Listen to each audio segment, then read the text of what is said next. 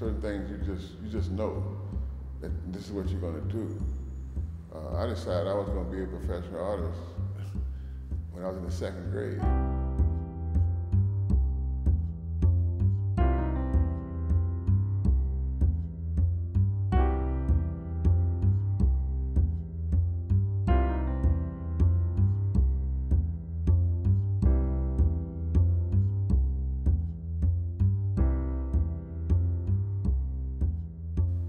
Artists are people who are always creating and making something.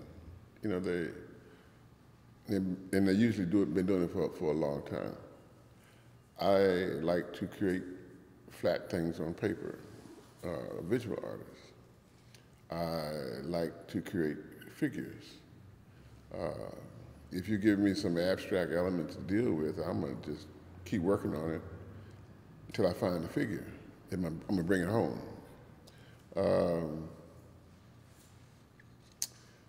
When I paint, it's figurative. When I draw, it's figurative. When I print, it's figurative. When I do an installation, it's about the figure.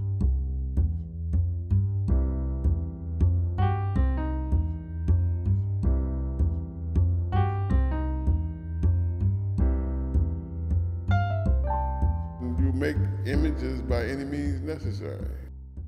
I'm doing basically digital collages, and I make them in the computer. I don't know what they're going to look like until you get lucky. You know, you see God. You play that record backwards. And it happens, and you won today. But a lot of times you don't win because you keep doing the same process over and over and over, the same technique over and over again. But you got to change up on something. So I make images, you know, and hopefully. Over a period of time, when you put them all together, you can pick out a wide variety of different kinds of images, you know, figurative images. And the impact of the images is a lot more important to me than the content. You know, I just want to grab your brain, you know, with just something that you saw, and maybe you take a little bit of time to figure out why.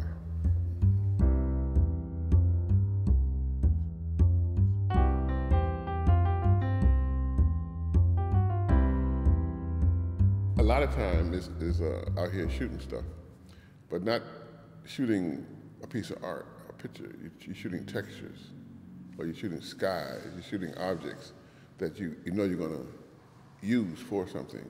And then in my studio, the model comes in, and usually they get nude, and I paint them physically, paint the model. I used to paint with a lot of colors, but I narrowed everything down to just whitewashing. And because when you whitewash something, it's easier for the textures that you're going to lay on top of them to show up. Sometimes I'll have a large quantity of a material. Like the last thing I dealt with was this jute, rope, burlap, guinea sacks. And somebody gave me a bunch of rope. You know, we got a thing about that rope. It's the hanging rope, you know. And they gave me a large quantity of it.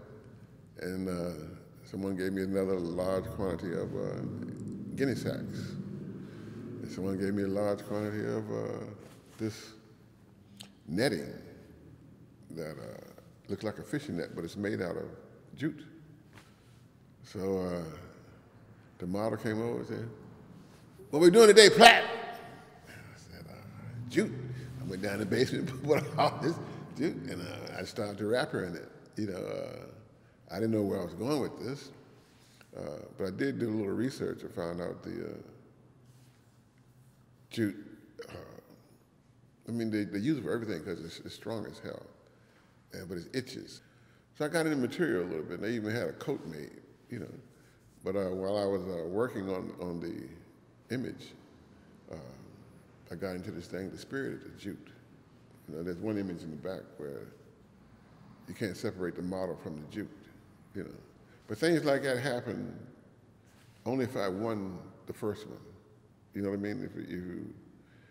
If I see the spirit, now I have something to work from.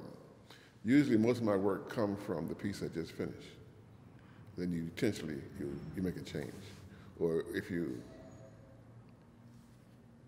up for it, if you're ready for it to change, Sometimes you can superimpose something, and that usually doesn't work, but you got to make the right change. And that's the nice thing about working with the computer, because you can always backtrack without going all the way to the beginning without messing up everything. Because they got a lot of prints in the basement, just the ones that didn't work. And pack rats, we don't throw away nothing, because one day we're going to come back and work on it, That day never comes.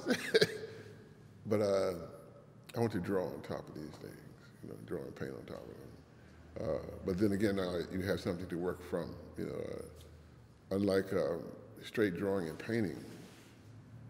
I mean, face a white piece of canvas and you're drawing and you're painting,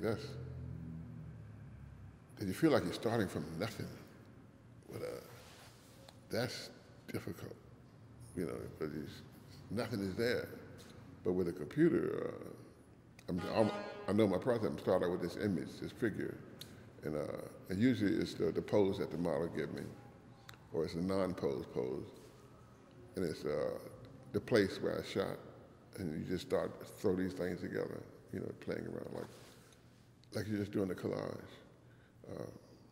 I would say today that if Romare Bearden was living, he'd be digital collaging too.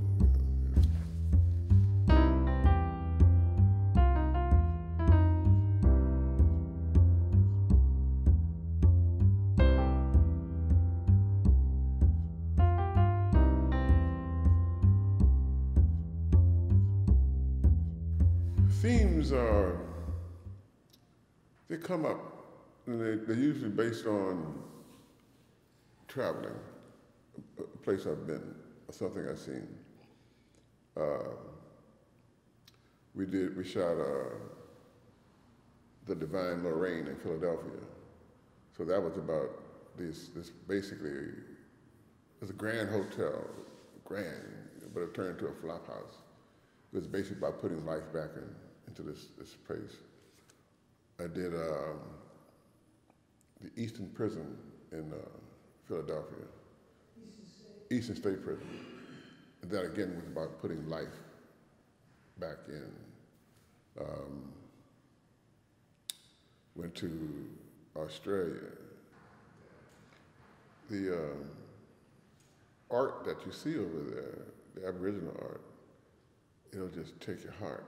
It's you think you're seeing something here, but it's fascinating, and it's just dots. But it's more than that. It's history. It's everything. That really fascinated me. Then we went to Flint, Michigan, not too long ago, and it was by luck. On the last day I saw it, it was a abandoned mobile trailer home, big lot full of them. But that to me, that's Flint, because when the auto industry left, they just, and then a lot of board up houses, it's like St. Louis, So what I shot was these abandoned trailer houses, It looked like a little treacherous up in there, so my wife didn't let me stay up in there too long. But that's what this piece is. And that the abandoned trailer houses, yeah. To me, they were like dreams got deferred. I did about three or four pieces dealing with that, Flint, Michigan. And it was just, again, when you walk up into the abandoned trailer homes, you see couches and you see set designs. That's what I saw. So I've been playing with that.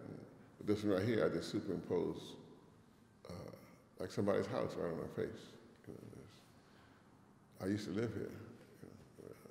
That's how subject matters come up. I have to feel something.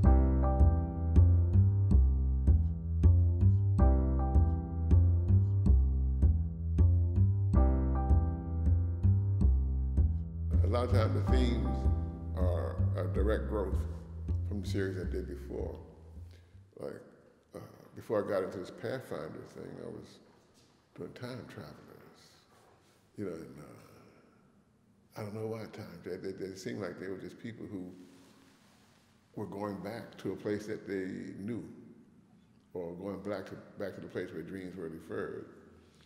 And from there came pathfinders. You know, as, to me, one grew from the next. I don't know what I'm gonna do now. You know, but it's fun to get to the point where you don't know what you're gonna do. You know, that's the challenge. Yeah. So one series usually comes from the series I did just before that, and then you add a change.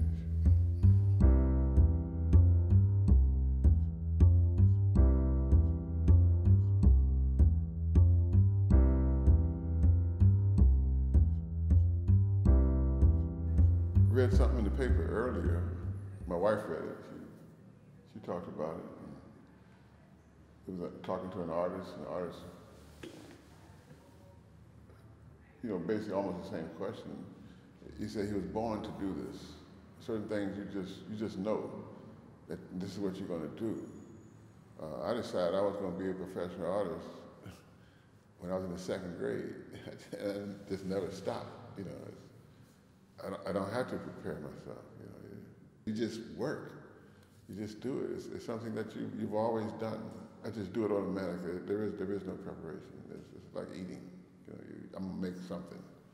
Something will go by. I'm gonna read about something that somebody made, or I'm gonna find out some technical solution so I can make something better.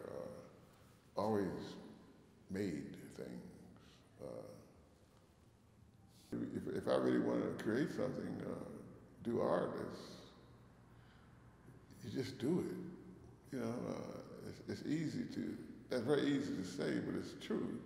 Just do it. You know, don't wait on nothing. You can't wait too long.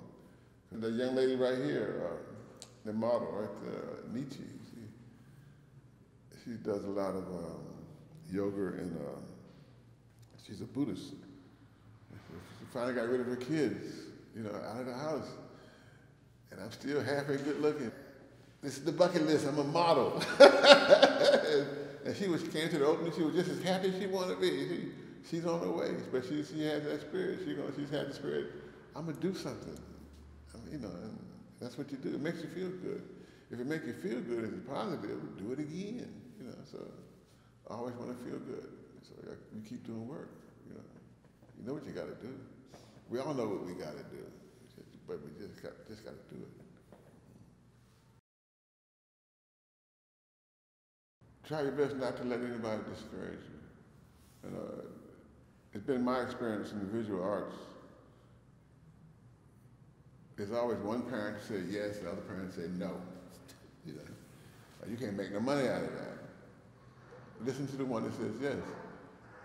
But the reality, it is real. You can't make any money out of it. So both of them are right, but it's up to you to work it out. You know, don't let anybody stop you from doing what you want to do.